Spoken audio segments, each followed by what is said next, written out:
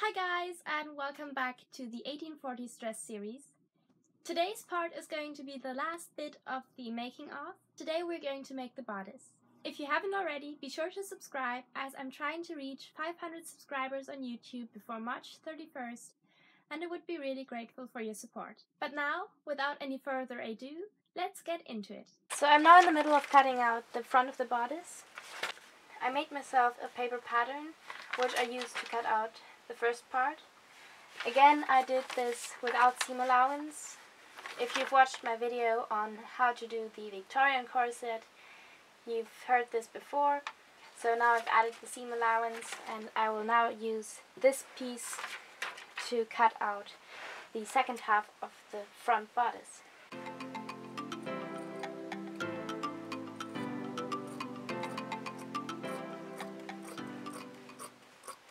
This is still all really rough, and I will do my best to refine and clean up the shapes after I've cut them out. Especially here, I guess that I will have to reduce the waist by maybe this much even. But just to be on the safe side, I'll cut it out generously for now.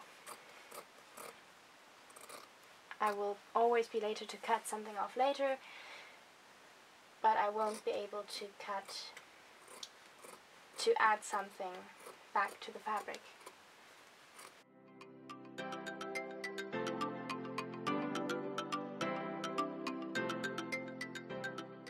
Another mistake I made on the first bit of the bodice is that I actually cut the tuck, because I completely forgot that you can just sew it together. I'm not going to do that on this piece.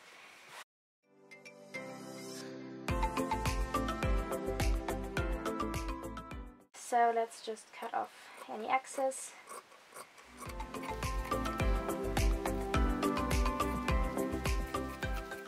This is always the problem with self-drafting, as you will never really sure if that was a good idea what you just did.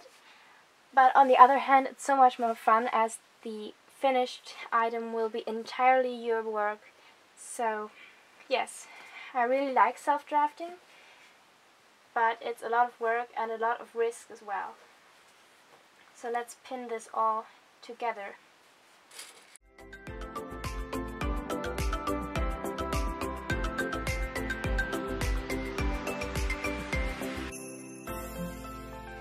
And now let's just do the tuck.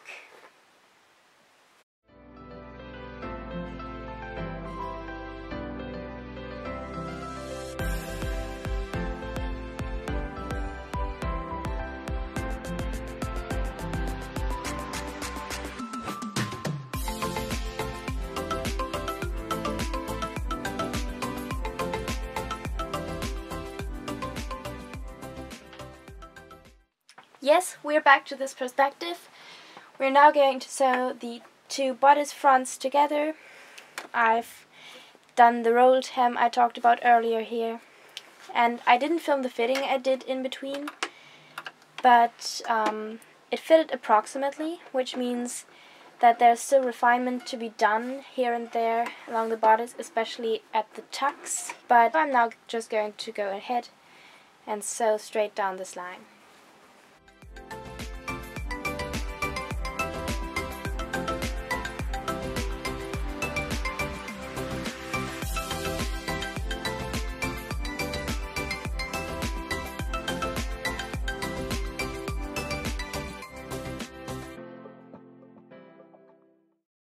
This actually turned out to fit really well.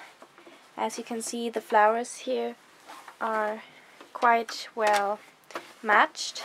But it doesn't really matter that much, because as you could see on my reference picture, I'm going to do these diagonal V-shaped decorational thing here on the bodice.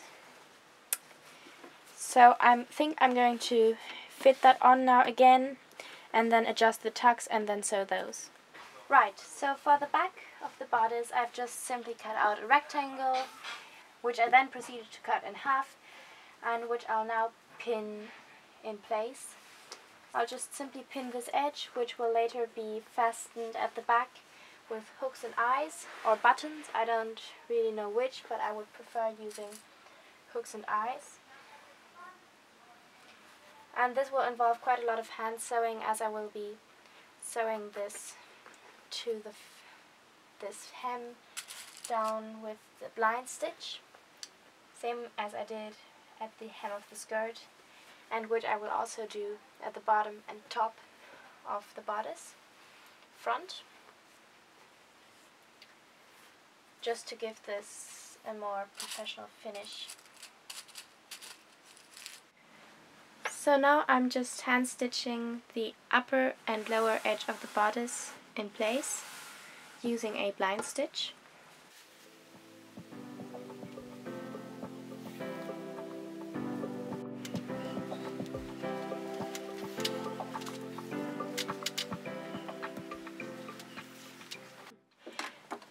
Now I'll sew the front and back pieces together.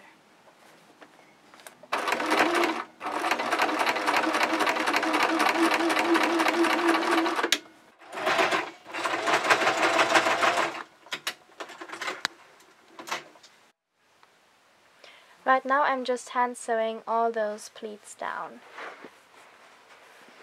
I've already done 4 of them, or as a matter of fact actually all 5 of them. Now all that remains to do is to sew the upper edge of the piece.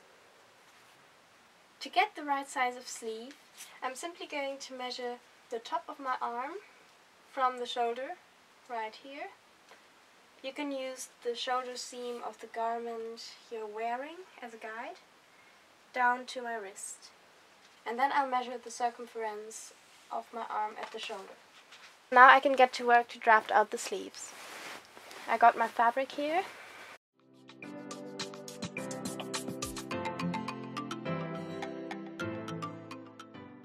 Okay, so I've now cut out both of my sleeves, and I'm now going to pin the bottom seam allowance down. So I'm doing a rolled hem again.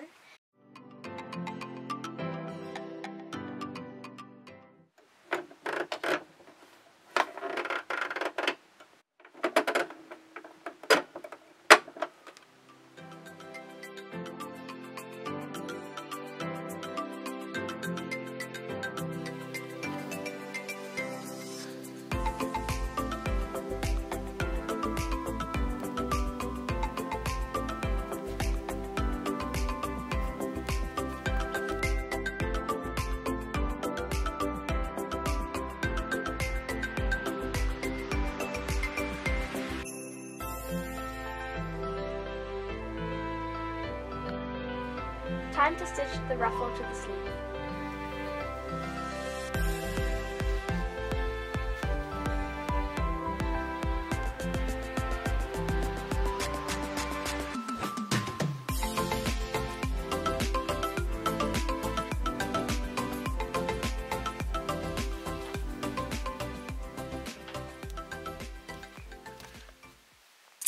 Time to go back to the machine.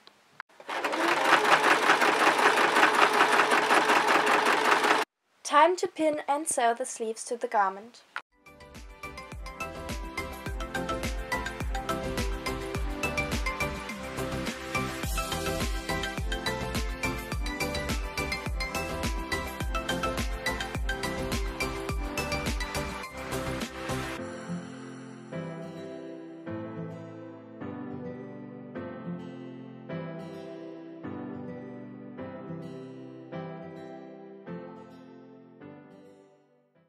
And here you can see the finished dress worn over all my undergarments, the videos of which you can see in the corner up here.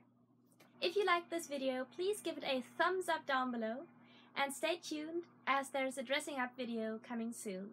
See you next time. Bye bye!